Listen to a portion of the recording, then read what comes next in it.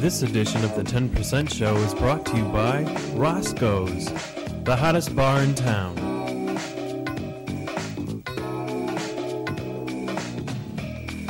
And in part by Outlines, the voice of Chicago's gay and lesbian community.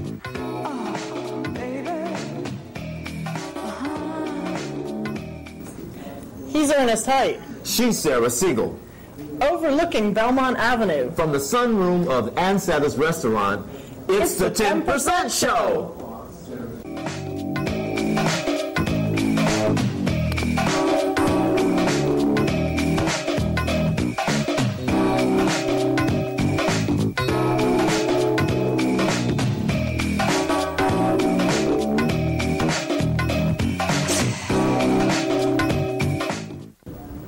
What started as an encounter on New York subway with a man lost to delirium from AIDS became a riveting examination into this modern-day epidemic. The LA-based actor Michael Kearns went on to develop a one-man, six-character show that has played to audiences on both coasts, and recently here in Chicago at the Halsted Street Theater. Joining me today is the author, the playwright, the actor and the director of Intimacies, Michael Kearns. Hi. Michael, thanks a lot for being with us. I'm going to ask you basically, it's a very interesting play. It's a very controversial play. Mm-hmm. It's controversial for its content. It's controversial for the people who are in it. There are 6 characters, all distinct, all different. It's basically a 70-minute play consisting of a series of monologues. And I'd like to ask you, what was the influence to do this play? Well, since the beginning of the 80s, as you referred to, I've been involved in a lot of AIDS theater. As a director, as an actor, and I've realized that most of these pieces are dealing with the dilemma of the white gay male. And I actually got tired of it. And also felt that on one hand we're screaming, this is not only a white gay male disease, but on the other hand, the theater and the television certainly seemed to depict the plight of the white gay male. And the media also a lot. And I felt that there was a vast community of other people suffering with and around AIDS that weren't being fully explored, or they weren't given an opportunity to speak. So I wanted to give them an opportunity to voice their emotions about this disease, as well as their feelings in general. I mean, Intimacies is strung together by the common thread of AIDS, but also it's 6 people telling their very individual stories, which encompass homelessness and drug addiction and single motherhood and a lot of other issues that confront what we will all confront in the 90s. Shortly after I had my chin implant, I told this guy my name was Patrick, and he said, "Did you say perfect?" "I'm close to perfect. I paid for it. I wasn't born this way." Teeth, nose, cheekbones, all done. Best hair cutter in the city. And I go to the gym 3 hours a day, 7 days a week. Easy to imagine somebody thought my name was perfect. Being perfect ain't easy. I work at it. I also have the perfect car, condo, and closet full of clothes. Barry, my lover, also perfect. Rich, gorgeous, powerful. We're in the entertainment industry. He's an agent at William Morris. I'm an accountant at Disney. Perfect. People are always saying I look like I'm an actor, but I think that's just because I'm gay. Not that I'm completely out of the closet. Neither is Barry. I mean, we're out, except to our parents, and at work. Sometimes we even take dates to office functions. We have to. It's just part of the Hollywood game. We don't need to march in gay pride parades or any of that bullshit. We make a yearly donation, $50 each, to AIDS Project, anonymously. Our lifestyle is really our own business. When I asked about these, I really resented a plastic surgeon suggesting I have the test. I mean, look at me. Do I look sick? Barry and I have been together for 7 years. Has it been a monogamous relationship, the doctor wanted to know? It's been perfect, I told him. I know Barry has been faithful to me, and I've only cheated a couple of times.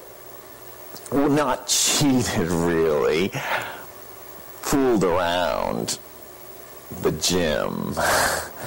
Do you and your lover have safe sex? The doctor had the nerve to ask. Of course not. Why would we? We've been together for 7 years. It's perfectly monogamous. Barry thinks, I can't destroy that. Besides, he might leave me, and I can't stand to be alone, for Christ's sake. Barry doesn't like to fuck. I do the fucking in the family, so when this really hot guy came on to me at the gym, I let him fuck me.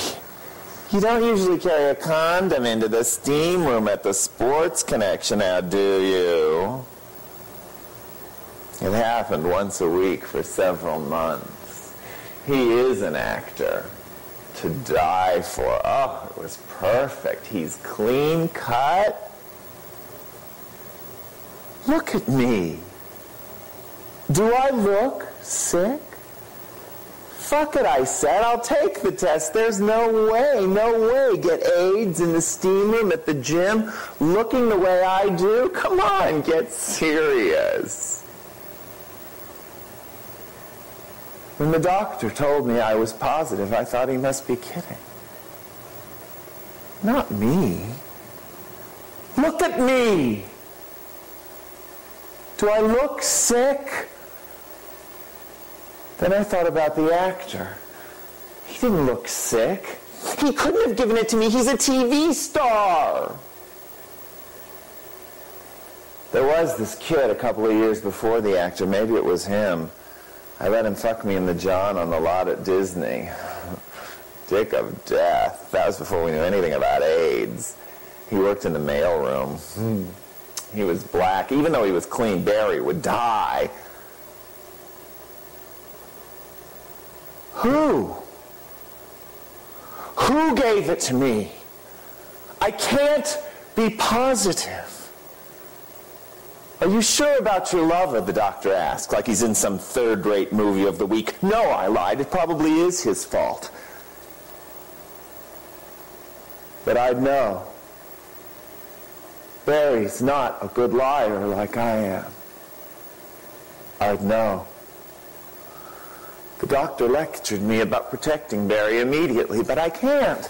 I can't tell anyone, and I sure as hell can't tell Barry. Tell him I've given him AIDS for Christmas. Come on, get serious.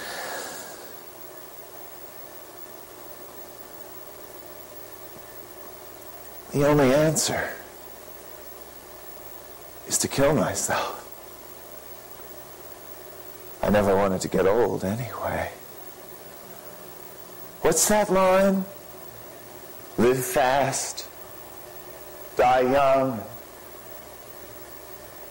have a beautiful corpse.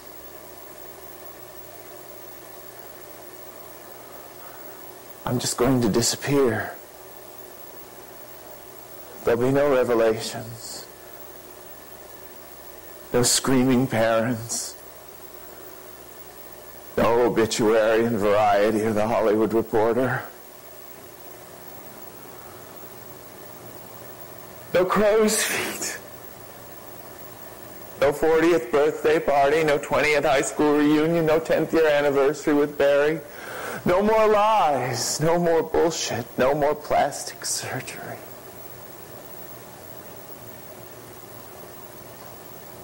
No more hating myself. No more hangovers, no more sex and Bushes and Johns. No more cocaine.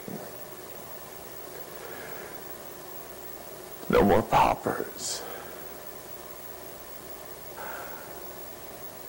No more steroids.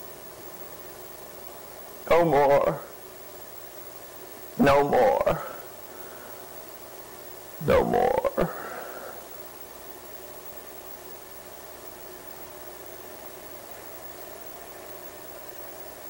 No more hope. Like Norman Maine in A Star Is Born. I'm just going to walk into the Pacific Ocean at sunset. Judy will be singing in the kitchen.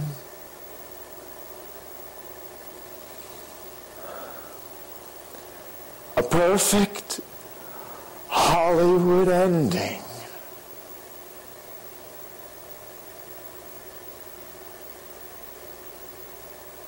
Perfect.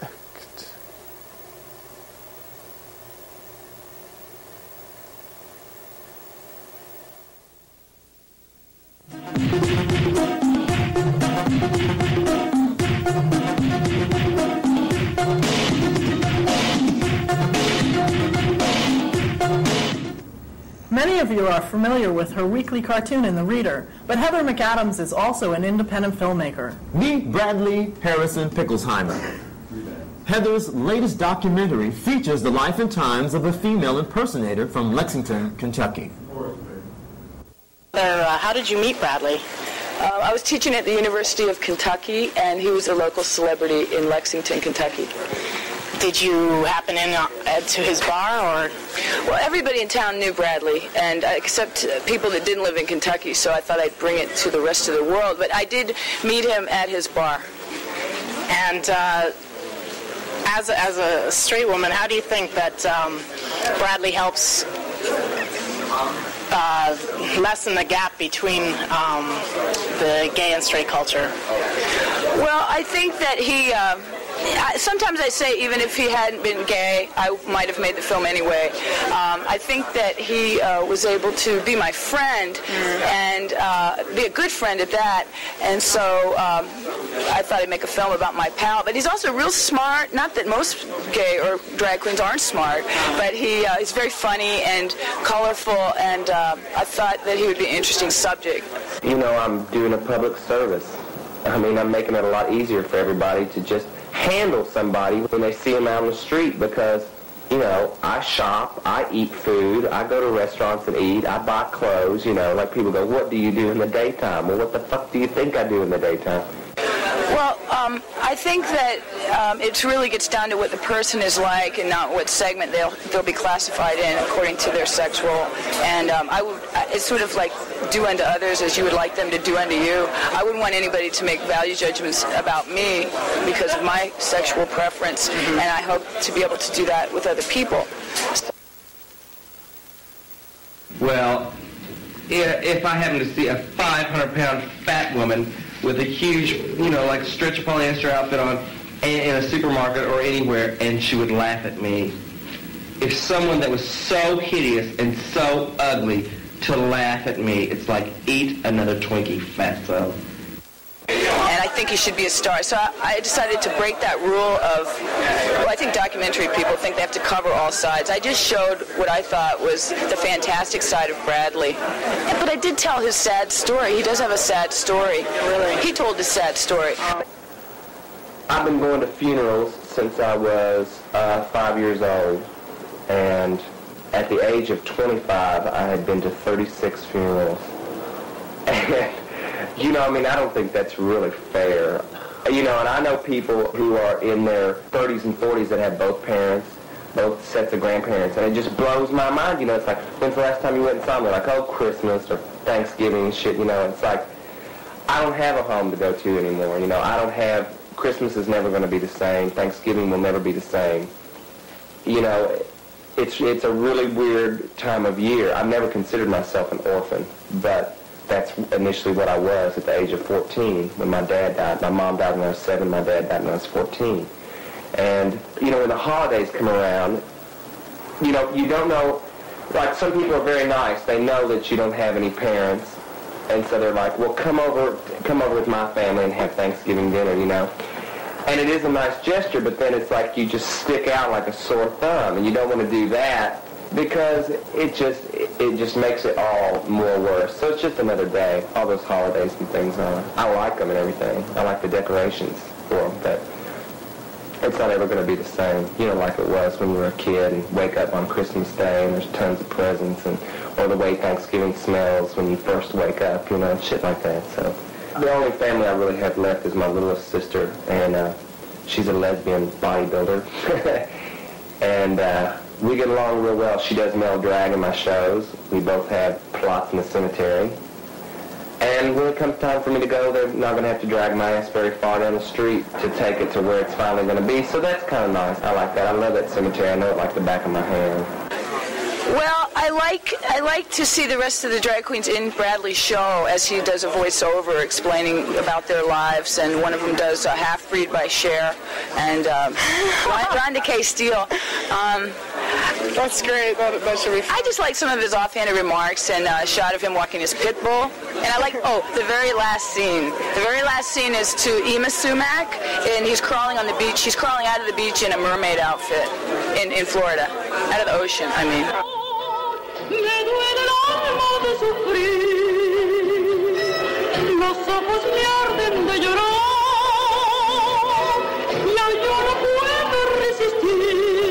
He's a great guy. He's a great gal, too.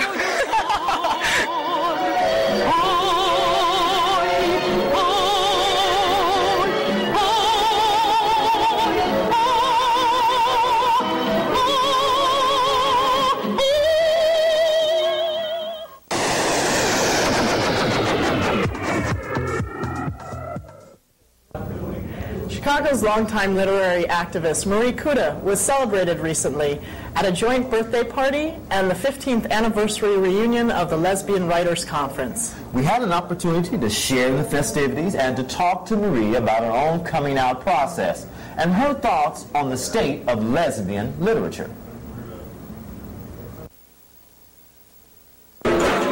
This evening we're celebrating not only your birthday, but the 15th reunion of the Lesbian Writers Conference. Now, we heard a bit about how that gets started. In fact, we are also hearing stories by people who have recollections. I want to go a little bit farther back in your past and ask you, how did you come out?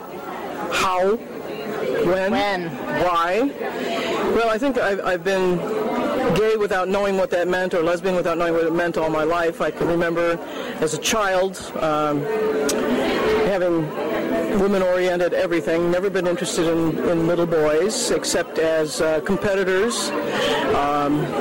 But I didn't get interested, if you mean coming out in the movement, until the late 60s. I alluded to that. It was in connection with a relationship I was having with a woman. Got in touch with the Mattachine organization, and through them realized that there were lots of other gay people out there, and a lot of them were women, and that they didn't know their history, and I didn't know their history. I graduated with a degree in literature and had read probably 2 women novelists. So I spent the next 20 years trying to track and share what I found with other women. And you founded Women Press as a result. Early on, because of the Lesbian Writers Conferences, mostly to get out the information that we had gleaned and share that with other women, I founded a small press, and like many other women that founded small presses, found it was a losing business. Publishing in this country is in the hands of not only men anymore, but corporations and conglomerates, and they take publishing the losing end of it as a write-off for their taxes. And yet we're able to celebrate tonight something that was very, very vital, and women's fiction is still being published. And in fact, I wonder, you're the perfect person to let me know how should we be supporting lesbian literature today? Well, there was a time in the mid-'70s when we had hoped to create some kind of a women's economic network where women who were writers could then go to women presses and have them printed, and go to women publishers and have them published. They'd be sold in women's bookstores. And I think that kind of fantasy died a little bit. We have some of the stores, we have some of the books, we have some of the writers, but we never were able to create that economic network. For the future, I think the mainstream will co-opt us to a certain degree as we are saleable. They've done that already in terms of biographies. Hardly a biography of any woman that had a relationship with another woman comes out without it being screamed that she was a lesbian. Ruth Benedict, Margaret Mead, Virginia Woolf, you name it, whoever. Is the mainstream using us more now and publishing more of our fiction and biographies now? Oh, sure, but then they put their criteria on it. For instance, when Daughters Press bought out Rita Mae Brown's Ruby Fruit Jungle, it went through 11 printings, 90,000 copies, okay? The mainstream press decides that's too much money to be going in those directions. So they bring out 3.5 million copies. You buy it in your supermarket and every place else.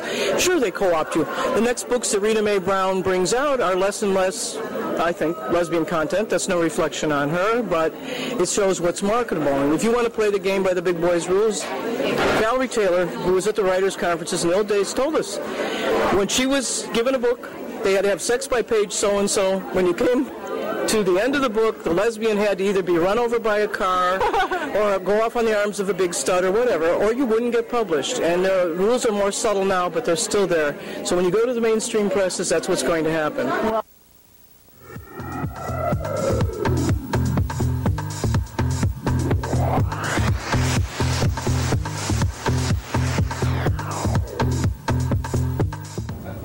Female impersonators from all over the country took center stage down the runway of beauty, charm, and poise in pursuit of the Miss Gay Continental 1990 title. We'll show you what few get to see as the 10% show lifts the backstage curtain.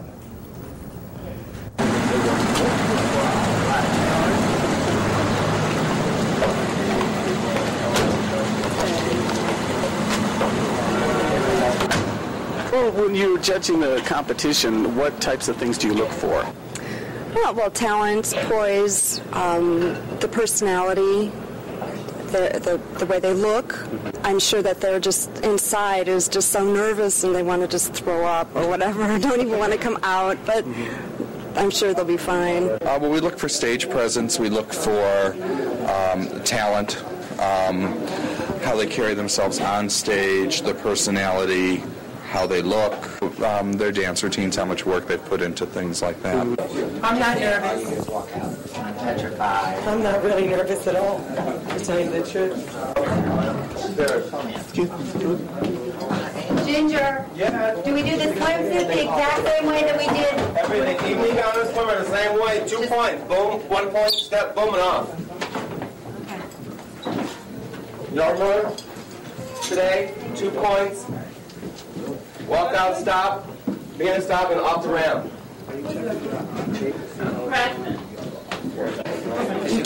These shoes, get a shot of these shoes. They're 20 feet tall.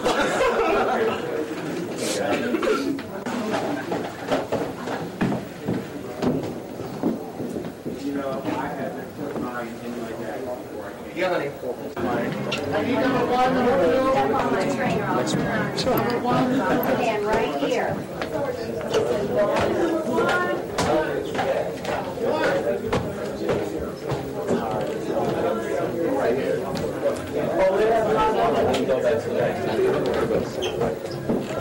I'm from Atlanta, Georgia. How was it upstairs? I was fabulous. I got over the jitters. All the nervousness is gone now. Is this your first time? No, I've been here 4 years. Yeah. What makes you nervous? What makes you, I don't know, I think it's something, if you don't be nervous a little bit, you don't have it, you don't want it. What's it like being in Chicago at this contest? It's fabulous. Yesterday, one of the performers took me shopping. We went all over, went to Bloomingdale's, I Magnum, Neiman Marcus. Then she took me on the beach. God, it was like a candy store. All those men out there on in the surf and the sand and the mussels. It was fabulous. Did you pick any of them home with you? No, but I called a few over. There was one shy one. His name was Doug. He took too long making up his mind if he was going to take me out to dinner or not. So I told him, Doug, forget it. It's over. Were you in your swimsuit when you were out there? The swimsuit that I wore this evening.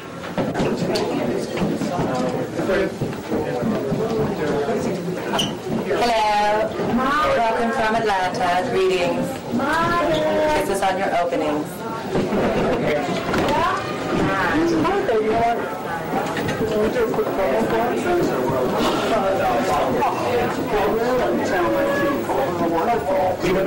Wait, yeah. I would have to say,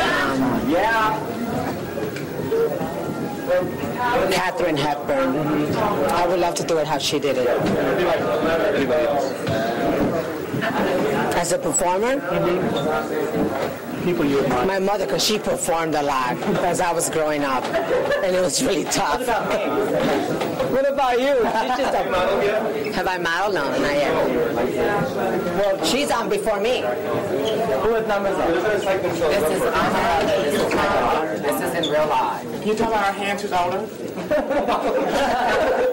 Your finger, daughter, darling. This is each one is doing it, so good luck to all of you. I love your shoes. If you make it through tonight, it'll be beautiful tomorrow.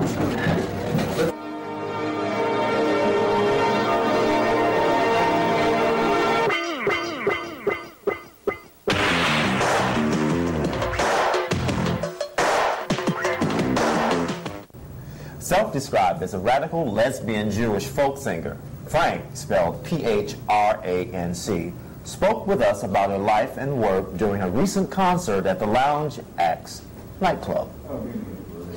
Go for it. We're back with Phranc on Gay Cable Network. That was spontaneous. It was. I have something to ask you. Okay, obviously Martina has made quite an impression on you. Is there any more to it than that? Ooh. Have you ever met her? Yes, I met her once at a dinner party, and I didn't wash my hand for a couple of days. and interestingly enough, when I was in, where was I last night? In Detroit. The night before, I got crank phone calls at my hotel, where this one woman demanded, first it was so strange, I mean, like I'm Van Halen or something, you know, a crank phone call at the hotel, and she called him and she said, "This is Phranc?" I said, "Yeah." I said, "How'd you get this number?" She goes, "I just called the hotel and asked." She goes, "But I have a really important question to ask you." And I said, "Well, what?" You know, she says, "I want to know, is Martina a close personal friend, or did you just write the song about her?" I said, "I just wrote the song. She's not a close personal friend." She said, "Great, that's all I wanted to know. See you tomorrow. Bye." And she hung up, and it was just the weirdest, you know. People are always intrigued by that. You know? I mean, I touched her once, but I don't know if she's heard the song or not. I hope she likes it. I hope her and Judy enjoy it. Yeah, I love the little tidbit of gossip. And by the way, guess who she's living with now? Well, for a long time. I mean, come on, she's got a world's record of stable relationships. Doesn't she? And a horse. Right. Horses. Horses. Yeah, right. And she's got a whole stable now. So do you really frequent Toys R Us? Yes, I do. When you're down? Absolutely. It's the only remedy. When I go there, I think of you. It's the only surefire remedy for depression, I think. Really. Toys. Yeah, toys, especially the toy food aisle. That's my favorite aisle. So. Wait a minute. I haven't come across that one. No, toy food? Yeah, you've never been on that aisle at Toys R Us? No, could you explain? Oh, it's the greatest. It's the aisle that has all the children's, the toy kitchen appliances, and all the fake food. And they have like all the mainstream chains, you know, have the plastic, like Dunkin' Donuts has plastic donuts, and McDonald's and those people. But the best is this company, I think from Japan, called Foodles, and they have like fake deli pack, like plastic bologna and plastic American cheese. It looks just like the real thing.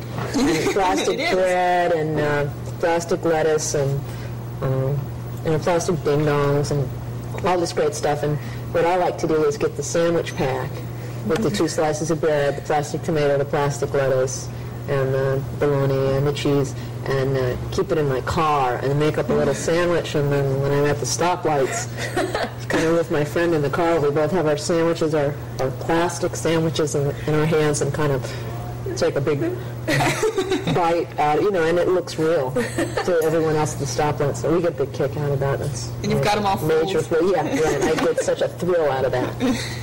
So that's definitely one of my favorite aisles at Toys R Us. Do you still swim? Yeah, but I haven't been competing for a number of years. I didn't realize that you competed as well. When I swam on the Santa Monica College swim team with the girls, from the song One of the Girls. Yes, I swam butterfly and freestyle sprints. And very out of shape today, and all I do is kind of do a lot of surfing these days. Really? I swim a little bit. I don't compete, but I do surf a lot. In your bikini? I have been known to roll in, but I find it to be extremely uncomfortable. I like a good Speedo. A nice, some lycra, some security. Yeah. Do you have plans for a new album? Or are you pretty much just concentrating on this one with your tour? I have a few more little things I'd like to do with this album, and to finish up this tour. And then I have some surprises I'd like to kind of release, and I'm working on the new record. I'm working on it in my head mainly when I'm on the road here, and I'm writing a little bit on the road. It's different for me because I've never had to write on the road, but I don't have time now. And I've been out on the road since July, and I've been home like a total of 2.5 weeks. So. Starting with the poems? I started in July in England, and I was over there till the end of August, and then I came home for like 3 days, and then I went out with the Pogues, and then I went home for 2 weeks, and then I came out on this tour. So great. Yeah. Life is good. I'm a life lover, yes. Only one ear, please, because I look like a pixie with two.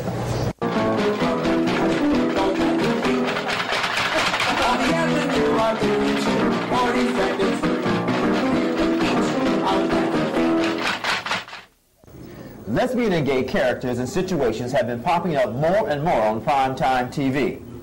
Now comes a soap just for us. Produced in California, Secret Passions comes to Chicago via the 10% Show.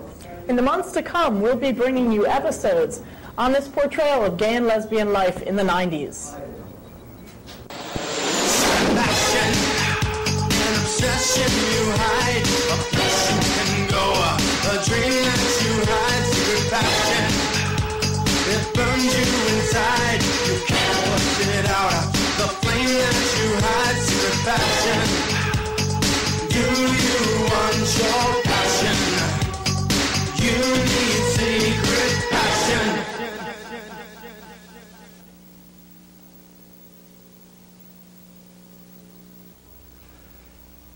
Praise the Lord, brothers and sisters. Hallelujah! What a glorious morning. And now I'd like to introduce the Reverend Arthur Dimsdale.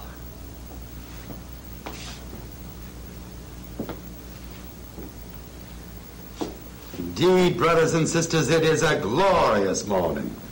Glorious morning in the Lord. I look out over the beauties of the heavens and the earth. I look out over your beautiful holy faces, and I see the great power, the great love of our Lord Jesus Christ. And I see the great salvation he has visited upon us. Now, there's a darkness creeping across this glorious morning. An evil, more monstrous and more insidious. I had prepared a different sermon for this morning, one more in keeping with my reputation. Yesterday I saw this evil that's festering even now across our land. A moment ago, we sang that God was a mighty fortress, and that he is. But now, brothers and sisters, that fortress is being besieged by Satan himself. Even now, Lucifer is rising from that bottomless pit, that sea of everlasting fire and damnation, to rise against us. Even now, Lucifer sits among us. I've always been a Christian.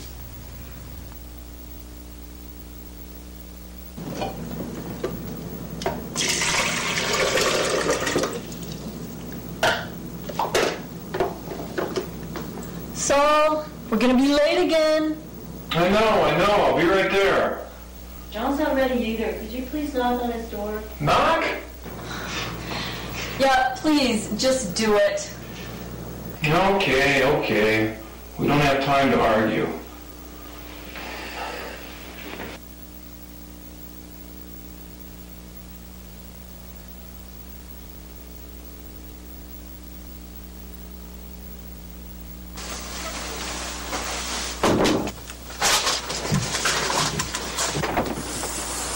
You notice I did knock first.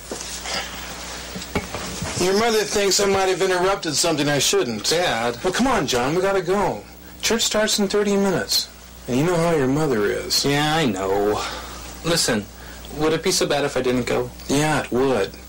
It's Sunday morning in Orange County, California, and I'm the DA who has a reputation to uphold. But no buts. Now, you're my son, and like always, we public figures have an image to maintain. I'm sorry about that. Look, I can't go. John, is something wrong? Do you want to talk? No. I mean, it's just school and things, that's all. Okay, I'll tell you what. After church, how about a game of one-on-one? Just you and me. You know, like we used to. That is, if you take it easy on your old man. Okay, Dad. Whatever you want. Look, I'll be done in a minute, okay?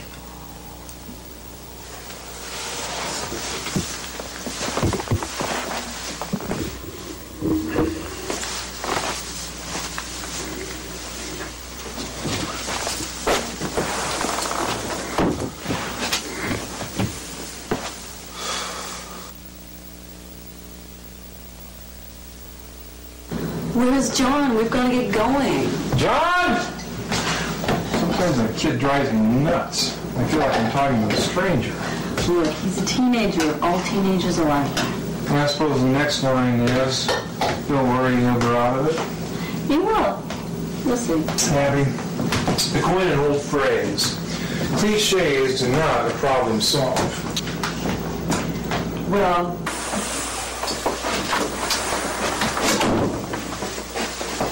you look nice there. I've always liked you in this suit. Careful, sweetheart. We're on our way to church. What's wrong with saying you look handsome? After all these years, maybe we could skip church just this once. Darling, a wrinkled suit won't do much to uphold your image. I could take it off. Jesus! As usual, my son, your timing is impeccable. Do I have to knock before I walk into my own kitchen? Well, listen, psychiatrists say that loving parents make a family feel secure. They make me feel embarrassed. Are we going to go or what? I'll get it. Hello? That's for me, for China. Yeah, hi, hold on. It's for me. Look, I can't talk now. John, it's important. I gotta talk to you. Really? Christ's sakes, David. Dad'll kill me if he knew I was talking to you. Where are you, David? I'm about 6 blocks away. John, I need your help. I'm in some really deep trouble. Look, I can't talk. We're on our way to church. John, please. You're the only friend I've gotten back. Please help me. Jonathan, we're waiting. Hold on just a sec, okay? I'll be right there. Look, I can't talk. Call me later. Wait, there may not be a later. Okay, listen. Meet me at St. Pete's in about an hour, okay? After Mass. But my folks will be... John, hurry up! John, please. I've got to see you. Okay, 1 hour, okay?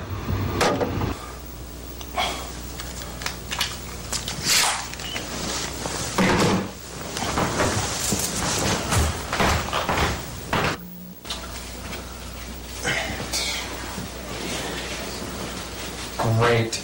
Here we go again. Why do you always do this? What? No sooner do we finish and you jump off me like I have leprosy. Don't start. Start? I barely finished. First you bitch because we never do it. Then we do it and you bitch because it doesn't last for 12 hours. You know, Neil, I know you've heard of foreplay. But have you ever heard of afterplay? A hug, a kiss, anything. Breathe on me.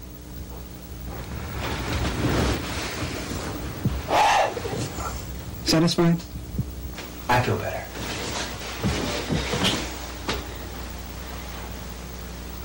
I can't open the store today. I've got things to do. Great. Thanks for the advance warning. What's the big deal? There's never any business on Sundays anyway. All fags are too busy having brunch.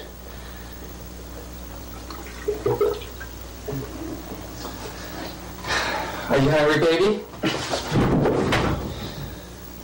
Don't start. I'm not starting anything. It's... Never mind.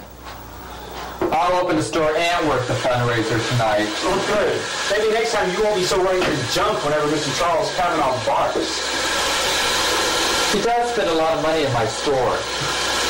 Why do all fags have to be such damn kiss-asses? Everybody should have a hobby. You know, you never complained much before. Sometimes, Stan, you can be a real pain in the ass. That's not what you said a few minutes ago. Someday, lover boy, your mouth's gonna get you in a whole lot of trouble.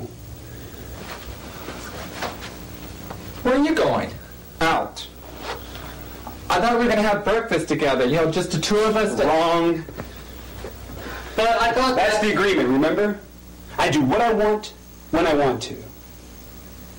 Any more questions? No, I'm sorry. Will you be back in time for the fundraiser? Wouldn't miss it. Maybe tonight Mr. Kavanaugh will finally get what he deserves. Why do you hate him so much? Why not? He's rich, he's powerful, and he's a fag.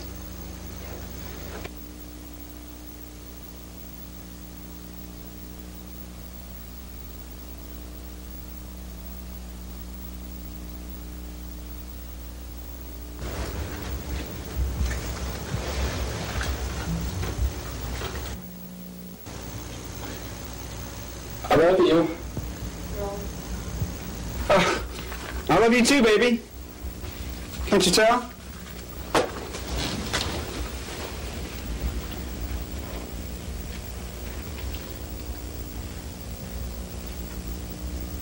Yesterday, I learned a new candidate has entered the race for our local city council.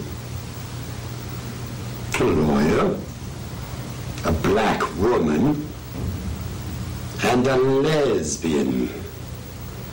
And tonight, at a local saloon given over to their lecherous desires, this woman, this lesbian, is holding a fundraiser. She's trying to raise money to become one of our lawgivers, to become one of our representatives of our community. But I want to let her know she does not represent me. She does not represent anything I believe in. She has no place in this community, and she will never, ever have any authority over my children. Until today, I have conscientiously striven to separate politics from the word of the Lord. But I can be silent no longer, and neither must you. Now I ask you to pray with me. Tonight, I ask you to stand with me at the doors, the very doors of that abomination, that cesspool. Let these homosexuals know they've got no place in our community, in our homes. Let them know, brothers and sisters, that we stand as soldiers of the Lord, steadfast in our faith and tireless in our hatred of their perversion. Let them know, brothers and sisters. Let them know. Now, I want you to call the number you see on the bottom of the screen. Serve with me tonight. Stand with me tonight. The Lord will bless you for it.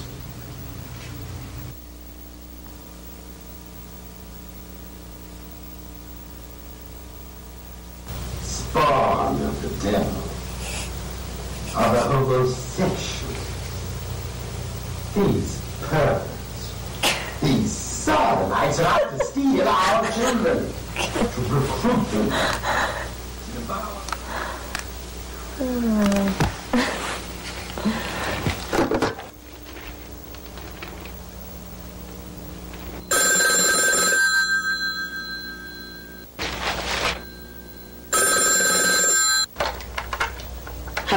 Miss Shuela, this is Elise Wolfe, Mr. Kavanaugh's assistant. I'm calling for Mr. Kavanaugh. Good morning, Elise. Why aren't you in church today? Mr. Kavanaugh would like to talk to you. So around 2 this afternoon? Sorry, I'm busy. Tell him I'll talk to him tonight at the fundraiser. Perhaps I didn't make myself clear. And perhaps you have wax in your ears. I said I was busy. Mr. Kavanaugh would like to talk to you. Honey, Lincoln freed the slaves. I don't jump every time the great white master calls. May I remind you, Miss Shuela, this is politics, not the Civil War. He's agreed to endorse your candidacy for city council, and his influence could very well secure you the election. Miss Wolfe, I do surely appreciate his endorsement, and his support tonight on the fundraiser will be very helpful financially. But I'm the candidate in this election, not Mr. Kavanaugh. And if he thinks he's buying Pinocchio on a string, I have a major surprise for him. And for you, too. 2 o'clock, Miss Shuela. And do be prompt. Girlie, your ears must be foolish. I said that I will not be there at 2 or at any other time. You know, calling a news conference on Sunday afternoon is such a bother. It's always so difficult to get those LA stations down here. But I can, Miss Shuela, and I will. See you at 2. Hunky bitch. Both of them.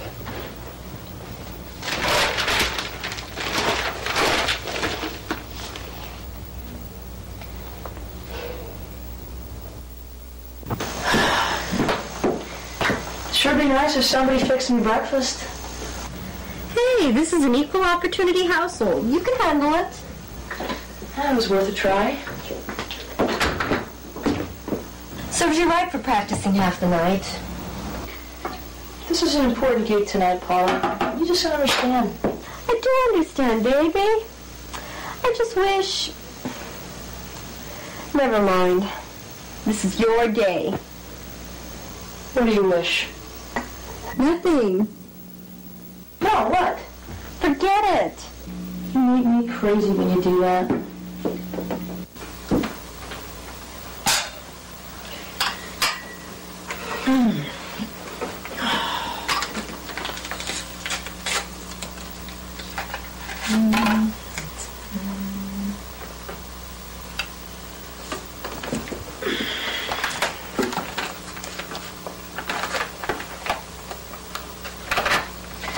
Woo!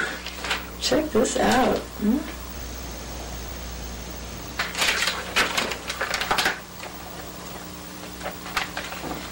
What time's the meeting today? 1. Should I be there too? No. You just worry about staying talented. I'll worry about business. I can handle Chaz all by myself. What time can we be at the front house? About 2:30. 3 at the latest. Great. You're so together. I just love that about you. So where's my breakfast? No time. I got a rehearsal to be at. After tonight, hon, the world will be ours. Yeah, I can see it now. Casey Buchanan, master of the universe.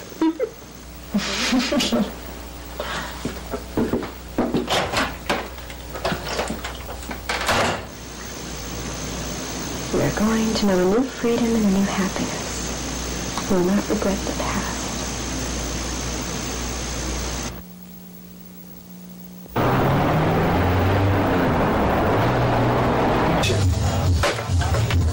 Yeah. Sure, Mr. Kavanaugh. No, not yet. I have both Rudy and Tony out looking for him right now.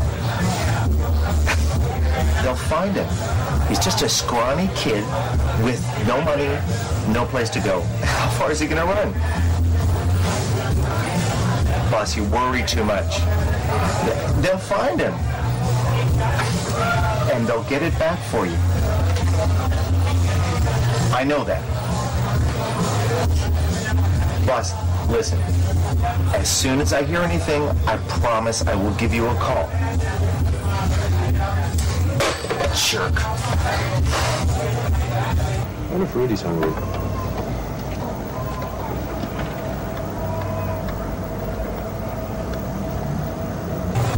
punk ever gets in my sights. Yeah. Tony, this better be good news. Look, you are supposed to be out looking for that kid. Where? Sorry? Oh, hold on. And 2 root beers. No, that's what that was calling. What? No, that'll do it. But no. He's outside the market on Harbor making a phone call. I don't know. He hasn't got it. Anyway, we'll just tag him till he does. You were to take him out and bring me back the package. I told you he doesn't have it. Kavanaugh is all over my butt. Find the kid, get the package, understand?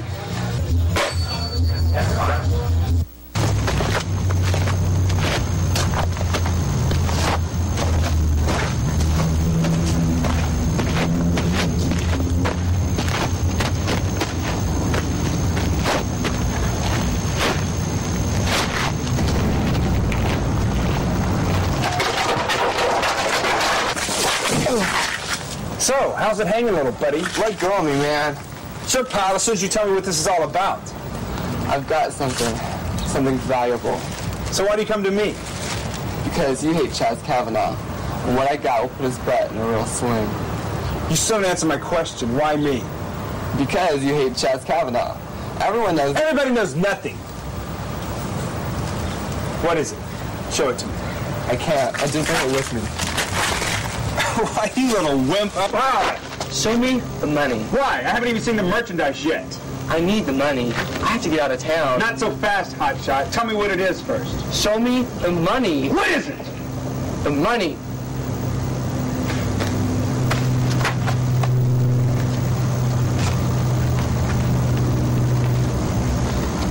$200?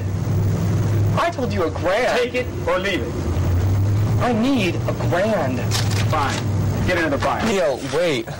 You gotta help me. They're after me. That's tough, kid. Stand real still, cutie pies. Don't even blink. Look at this. A pair of pansies trying to stab another pansy in the back. He gave us a pretty good chase. But now, I need the package. I don't have it. Where is it? Listen, he called me, asked me for money, that's all. I don't even know what it is. Too bad, pretty boy. Wrong place, wrong time. Get him! Get him!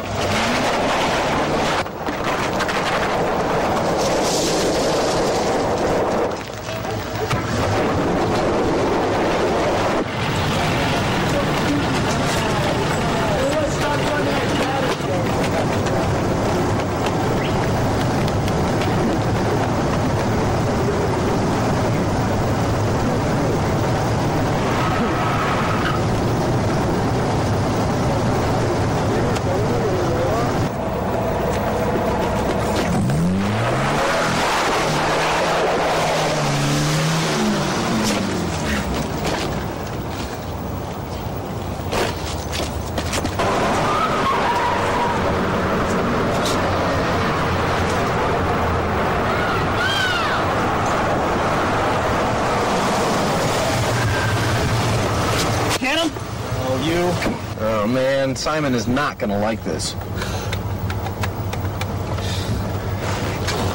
Hey, boss, it's me. No, we had him, but he got away. I understand, Mr. Greenstreet, I understand. No, he didn't have it with him. How the hell should I know where he stashed it? We found him once, we'll find him again. Oh, for Christ's sake, Simon, will you give me a break? I didn't lose it, you did. I told you we'd find him.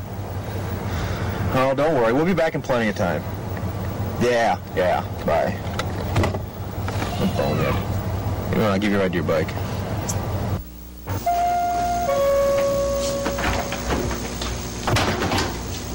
You're about 2 hours early. You're a slut. Where's Chaz? Upstairs, in the middle of a massage.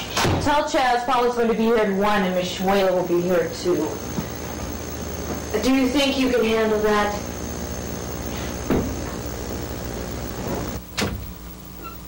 Bitch is here. Is anyone else? Nope, only Mrs. Hitler. We're almost through anyway. Oh, no, we're not. Whatever you say, boss.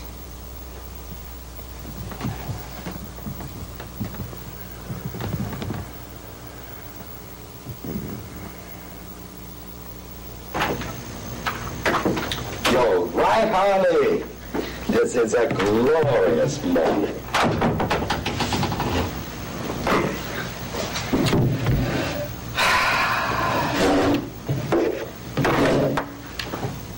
Don't you think you overdid it a little bit? We devour the flesh of our sons and daughters? You think so?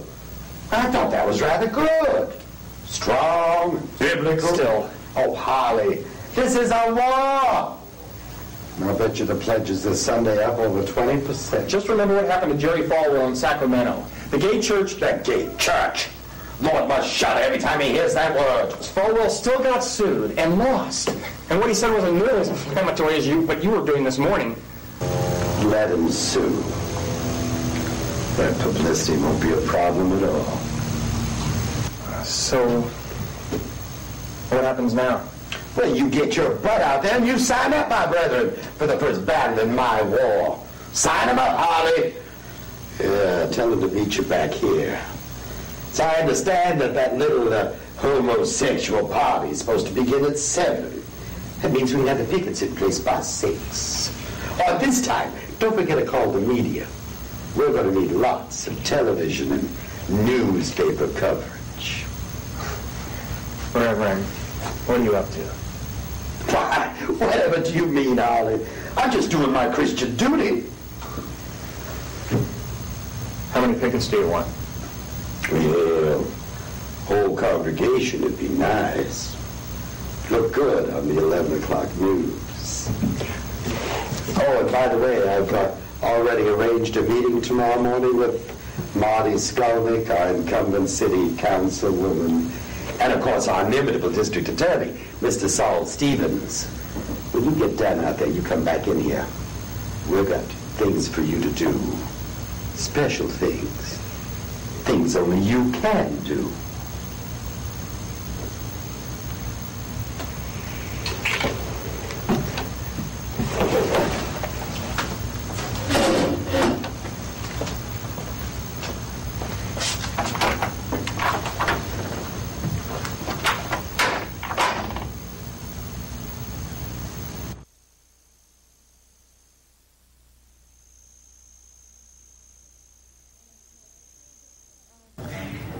And as you know, that was a really great show. It was a great show, and the hour went by so fast. So much was happening in Chicago. Yeah, I look forward to next month. Yeah, join us next month for more events and happenings here in Gay and Lesbian Chicago.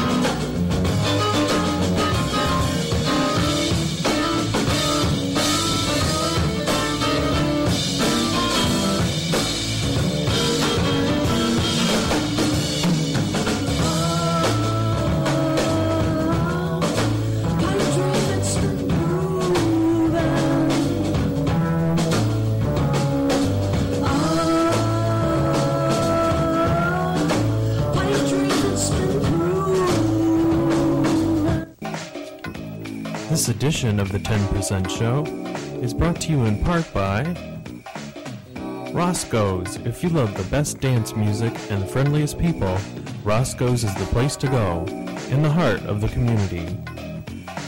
And by Outlines Magazine, the voice of Chicago's gay and lesbian community.